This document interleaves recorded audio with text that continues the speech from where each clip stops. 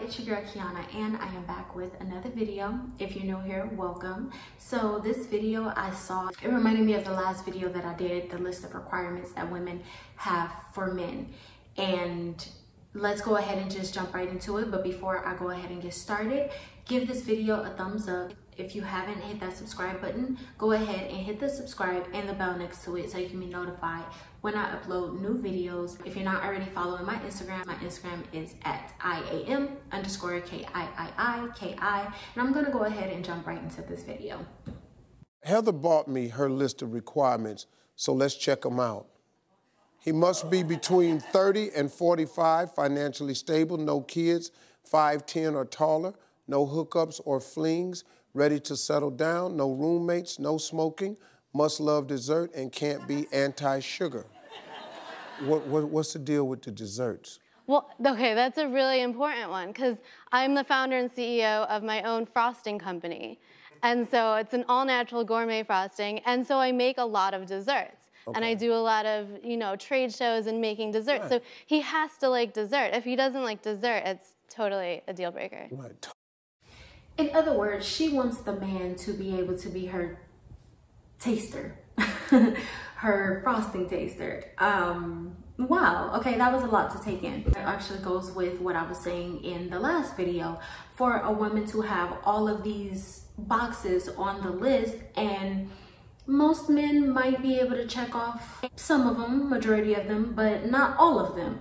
And a lot of women have these requirements for men nowadays, modern women, or not even modern women. This episode was fairly old, in between 5 to 10 years ago. So it's not just even today, it's even years ago, and probably up to 15 to 20 years ago, women had these requirements for men to be a certain way or have these certain attributes about themselves that a woman will only accept them, and I don't think it's realistic. Totally a deal breaker. Okay, but there's some more requirements, so let's take a look at these. Must be honest, reliable, sweet and kind, quick-witted, romantic, must love food, must pay on the first date, no flowers on the first date, must be a social drinker, and must never wear sweatpants. What? I mean, those are... Wait. Steve's face was like, no sweatpants? What are you talking about, lady? Like, most men like wearing sweatpants. Like, men are not going to want to be walking around in jeans or khakis all day.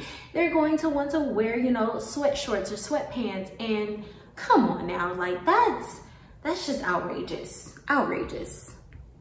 And her face like, well, I'm just gonna go ahead and justify this. Oh gosh.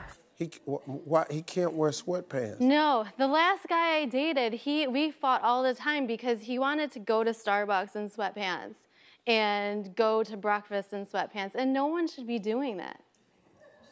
Really? Yeah. Wow. Okay, well, we got some more requirements, but we don't have no more room. Guys, let me get one of the pillars over here. Okay. All right, here we go. Let's see. Must be adventurous, must be humble, must be spontaneous, must be a planner, can't be self-centered, can't be cocky, must love dogs, can't own a dog from a breeder, can't be jealous of her dog, and can't own a cat. The hell, what? You can't you can't have a dog from a breeder? Yeah, I mean, listen, Steve, there's so many dogs out there that are in need of homes, that are shelter dogs, and they're really sweet, great dogs. So any guy that's going to spend a ton of money to buy a purebred dog, it just says something about his character. I don't like that. Yeah, he wants a dog? But he can adopt. Okay.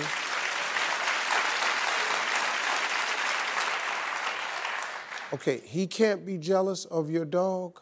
So the last guy I dated, he admitted after a few months that he was jealous of my dog, and he was kind of mean to my dog in the beginning. And he said that I gave my dog more attention than I gave to him. Did you? Well, I mean, my dog never fought with me. That's because your dog ain't got to live up to all them damn requirements. Right, most women be like, well, my dog is going to be there to support me. Your dog can't talk. Your dog is not going to, you know, be able to provide for you. Your dog can just sit there and look cute and you cuddle him. But if you give him more affection, if you give your dog more affection than your man, then of course your man is going to kind of be a little bit mad that you even have the dog because you're giving more love to the dog than him. That's a no-brainer.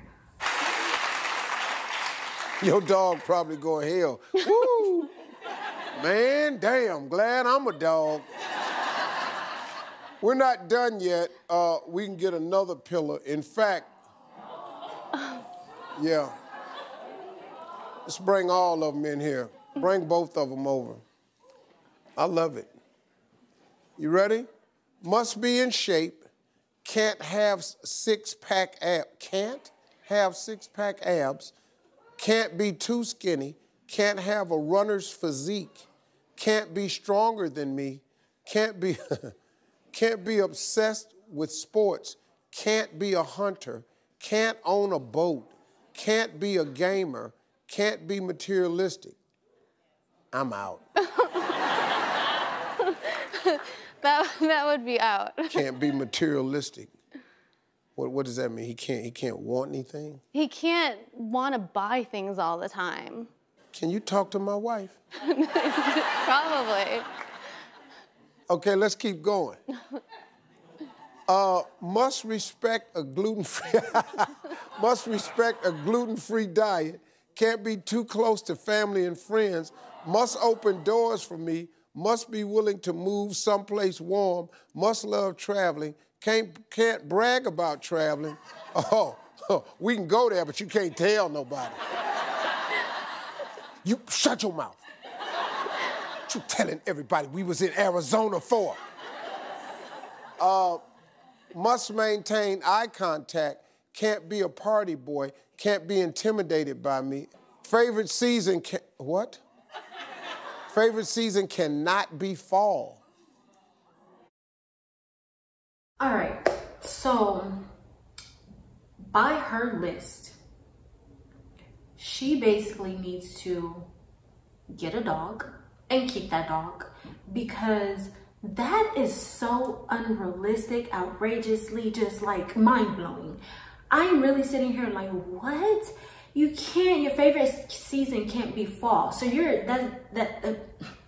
that's a deal breaker if a man's favorite season is fall. That's why he likes wearing sweatpants. That's why he wants to go to Starbucks in sweatpants. But why is that a problem with women, that they want to have to control a man? They want to be able to dictate everything a man does. That's why women like that are single.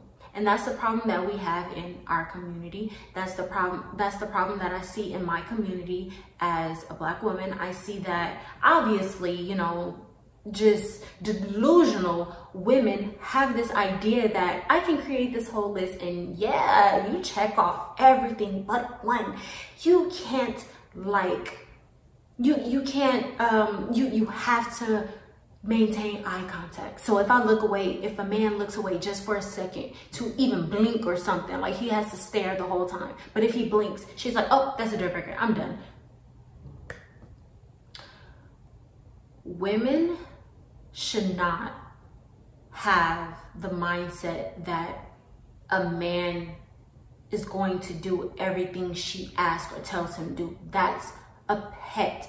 You want somebody that you can control. Tell what to do, tell him what to eat, tell him what to drink, tell him when to sleep and use the bathroom, and tell him when to do everything and what he can do. At this point, this woman and women like that will forever be single because they have this unrealistic fairy tale life. That's not even a fairy tale. That's just so unrealistic, so delusional, and just outrageous that no man would even want to try to date her. She'll run them off on the first date. I want to skip it along and see what Steve Harvey has to say about that. because she has a long list, and I hope she don't have no more pillars. Do you like quiet time? I do. You're going to have a lot of it.